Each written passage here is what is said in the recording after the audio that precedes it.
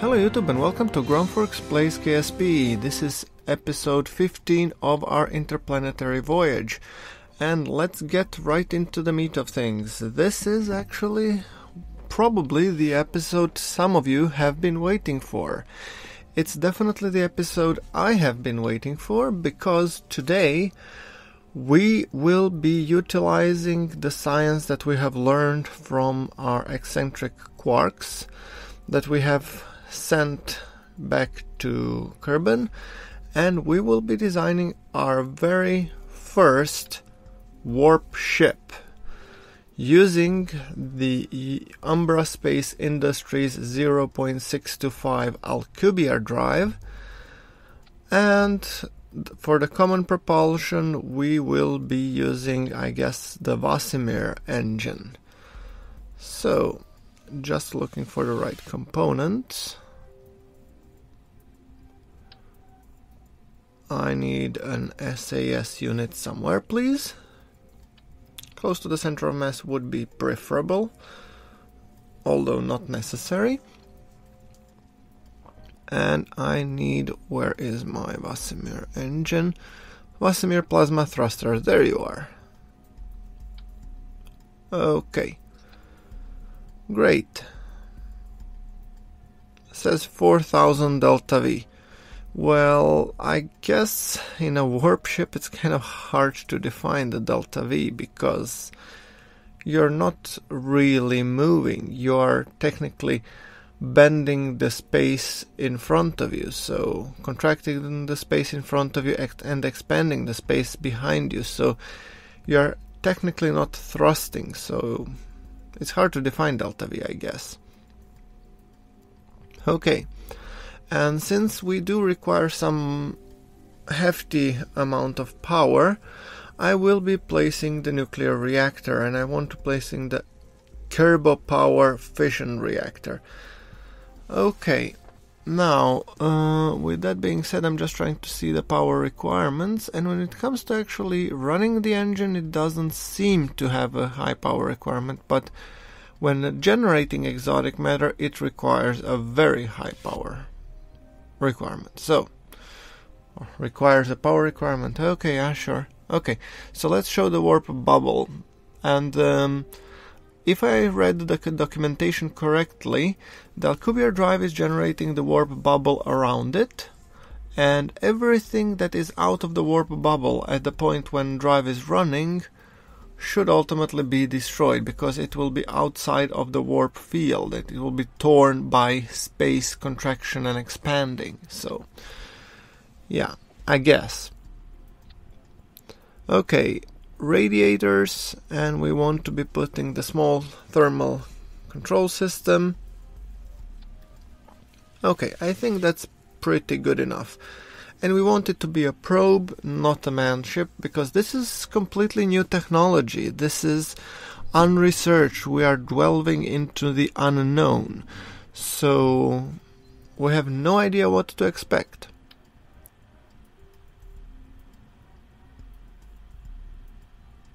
Okay.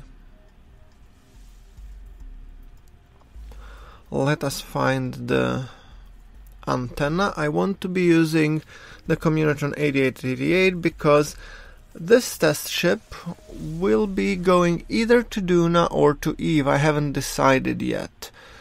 I mean, I'm just curious to make a small test run, see how far do we get with it. So not really, you know, any longer stretches of travel, I guess. Okay, do we need anything else? I was thinking another antenna, but then again, no, we don't need it. This one is also interesting. OPT, ultra high frequency antenna. Yeah, sure. Whatever. Okay, now we have to figure out a way to get that ship into the orbit. That being said, if I read also the Alcubierre drive, also beside of these two, the fission reactor, I'm adding a total of 4 panels, 4 solar panels, because those will be used to actually refuel the ship where necessary.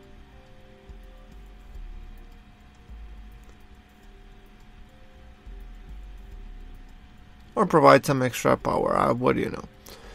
I mean, I'm not that familiar with the technology, so I'm just guessing. It will be, I think, a very Kerbal launch. Okay, just mapping everything to the action groups because I have a feeling I will need them for some reason.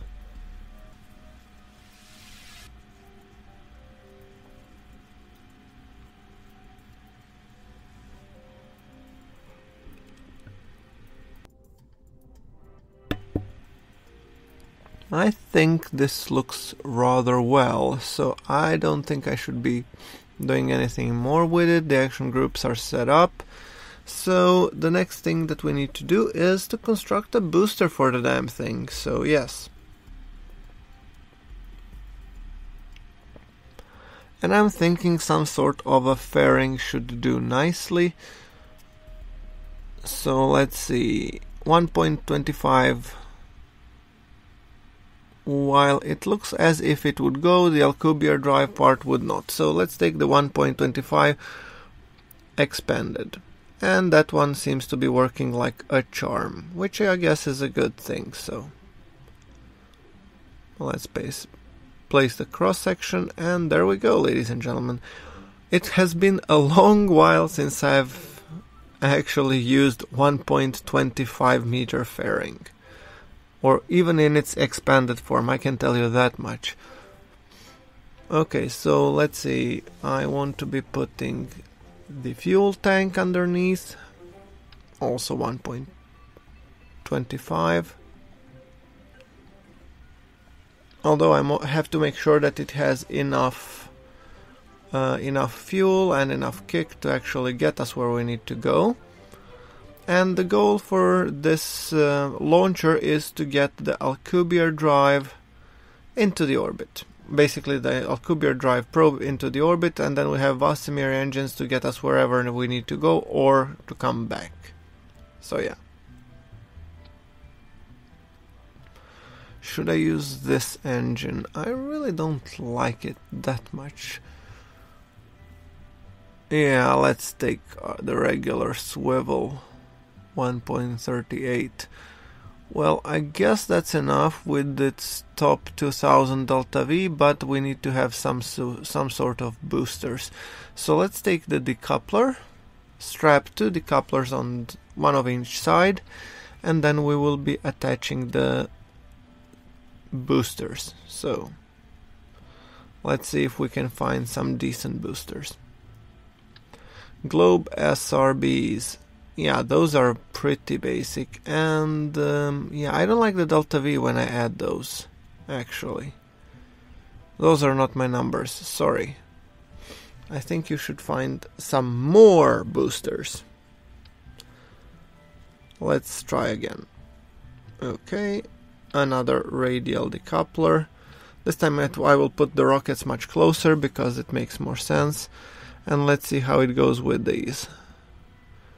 3.11. Well, I'm not overly impressed, but this could maybe work. Maybe if I take a bigger tank and then just strap it like here, put the swivel on the bottom, and that puts the 3400 delta V. Well, yeah, I guess it could work. Okay, the next thing that I need is actually fins, stabilizing fins. Because the first section of the flight will be using the SRBs, and those have zero steering. So yes, we need to have some steering to be able to steer our rocket. Okay, something along these lines will do nicely. And then we need to actually check our staging, that everything is correctly placed. Our center of mass is only slightly behind our center of lift. That means that given the swivel engines, we should have enough control authority, and let me just put action groups number 1 and make sure that everything is correct. Great. Okay, so I think it's time for a test. I'm really interested to see how the test will look like. Oh, I forgot one important thing. I believe it's called launch clamps, because otherwise our rocket could tip over and fall down, which is not something that we want to happen. Okay, let's take it a little bit down. Put it on the actual launch pad rather than just put it high up in the air, I mean. Okay, let's simulate.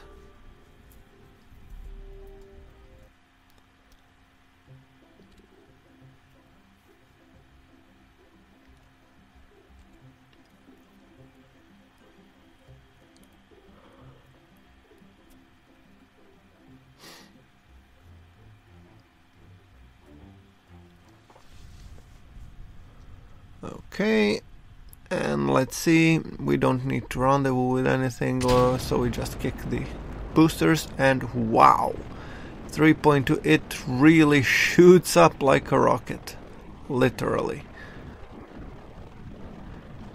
I am slightly worried for the payload, because this one has a very high thrust to weight, so kicking the boosters, and oof, this was close.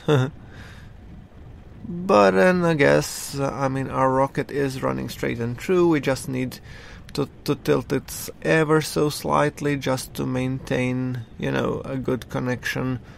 Well, technically not connection, but good ascent angle. Yeah, that was the word I was looking for. Ascent angle. Okay, our apoapsis is already in the 50s.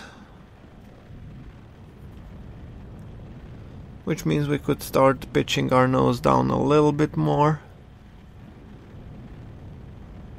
Real plume really looks beautiful on this one. And our apoapsis is around 75 already, so we are, or we will go above the atmosphere.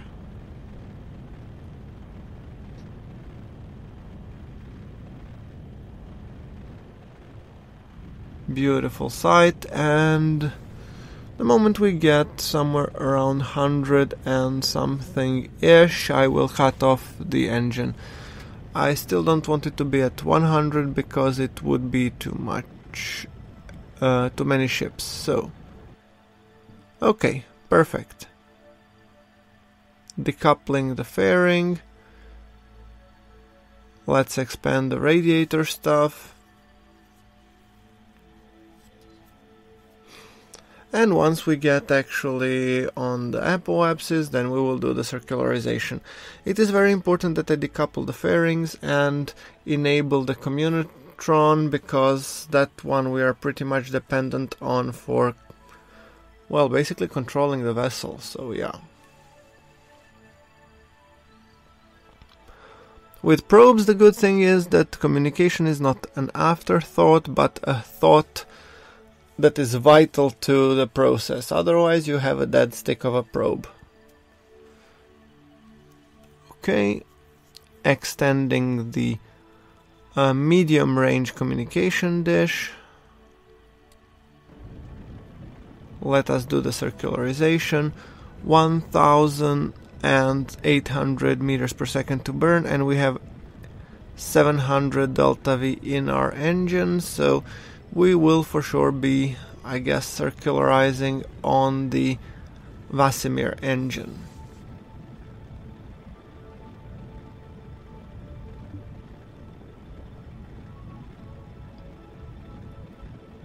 Okay, and let's ditch the booster, making sure that I crank up the power level, and in that case we will have enough thrust so that we could actually, you know, circularize. Otherwise I don't want my engine to be too weak when we are circularizing, because I'm risking re-entering the atmosphere and burning up and all other stuff of cool things, so yeah.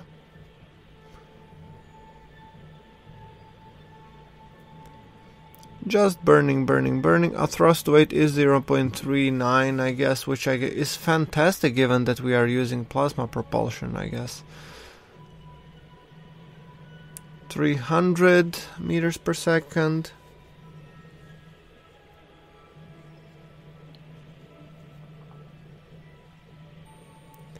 Extending the solar panels in case we encounter some sunshine. We do want to refill our battery because it's being consumed, because plasma thruster is power hungry, definitely very power hungry. Okay, so I'm trying to examine everything on our craft. So far it looks pretty promising, and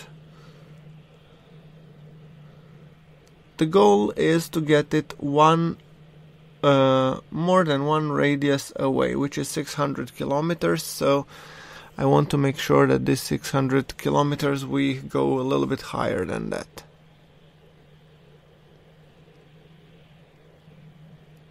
Because Alcubierre drive will work only when we are a little bit towards the edge of the gravity well of the Kerbal, so yeah.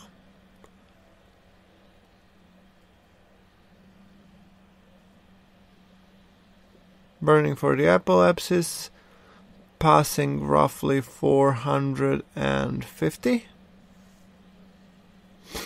500 meters per second to go, and we have 1417 in the tank. And this is by using this power setting. I can always reset the power setting to much less, and then it will be more fun, I guess.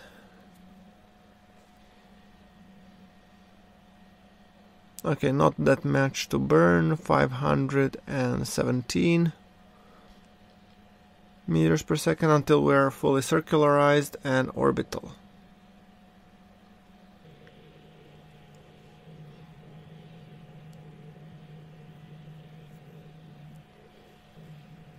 Okay, 470 meters per second to burn.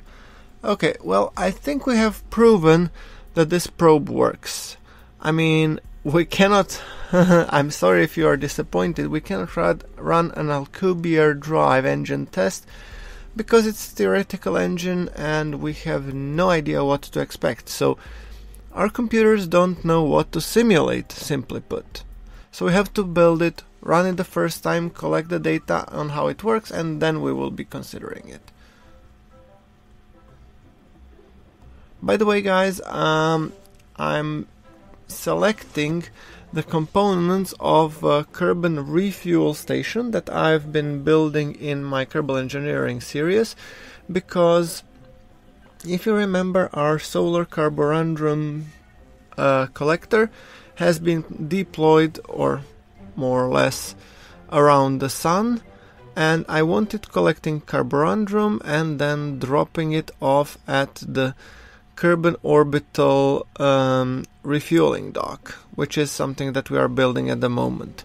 If you're interested to see how is this monstrosity being built, I recommend you check my Kerbal engineering series on, for example, you can just click on the card that I'm showing you at the moment. Okay, loading another. So I mean, you have seen me design all these ships in that series, so if you want more detail on how are they constructed, I recommend you to check that one. Okay, moving swiftly onwards.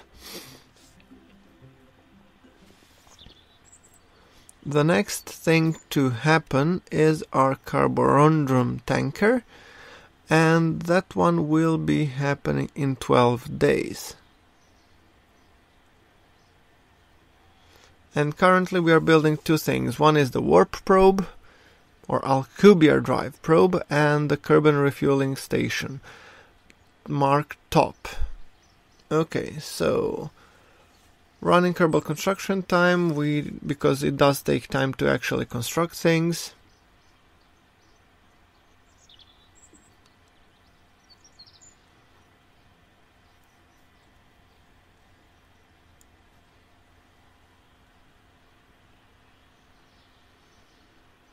Okay, and our ships are not still built, but our carborundum tanker Wheat Booster is already asking for our intervention, because it has come to its periapsis and it wants to circularize at the optimal height to be able to collect carborundum the whole time as it goes around the sun.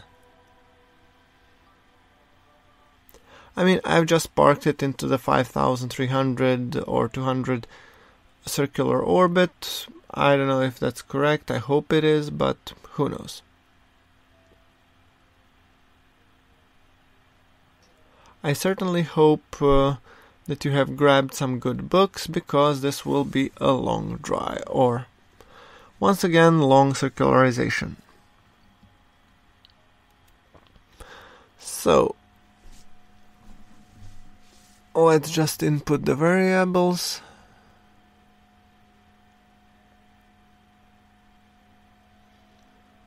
Burn 99.31% in 11 minutes. Yeah, signal delay can be a mood killer. Okay, our ship is pointed at least in the right direction.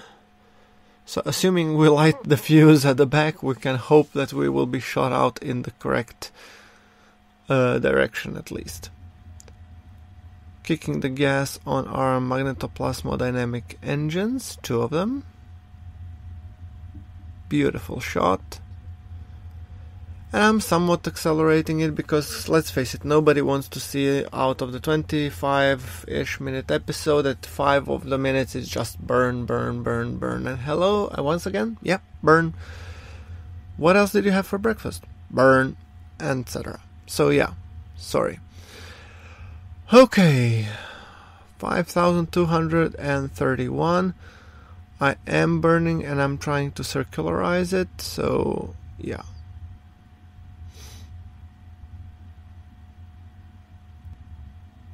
Okay, opening the collector. Wow, that thing is huge. So let's open the carborundum collector, and I want to make sure that this sucker is actually collecting carborundum. Otherwise, I have brought it here for nothing. So let's see. Carborundum. Okay, come on, make my day and move the resource amount unit just a smidge. What do you say? Okay, might as well actually be extending the solar panels because they look cool and we need some juice.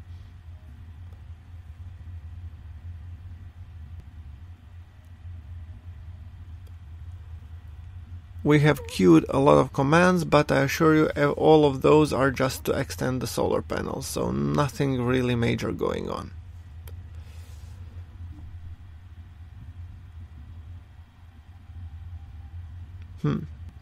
Okay, let us extend the solar panels just for security reasons. I mean, we are getting enough power from our 3 nuclear reactors, but at the point when we will be detaching from the main craft, I do want to have my own power generation. Okay.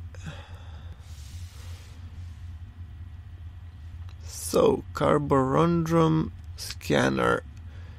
Your burn will be complete in 1,200 meters per second.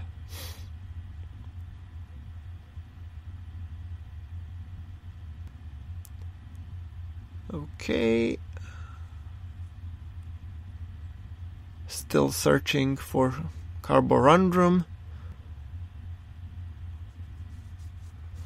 And while we are burning, we are also collecting carborundum, because if you can see, we are at the correct altitude, which is amazing. Okay, guys.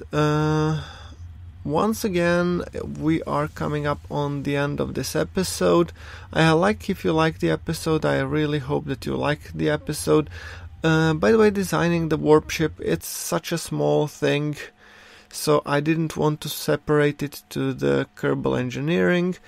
If we will be building something bigger than it, then for sure I will be posting it. But this was, I think, sufficient enough for the test. Exactly. So let's just see if we are still... Oh, and we are coming up on our termination of our burn, and great. The flight computer has turned off or kicked the gas back to 0. Okay guys, once again, as I said, like if you like, hit subscribe for more KSP content that should be coming soon. And I guess until the next episode, thank you all once again for watching. This is GrunfWorks signing off.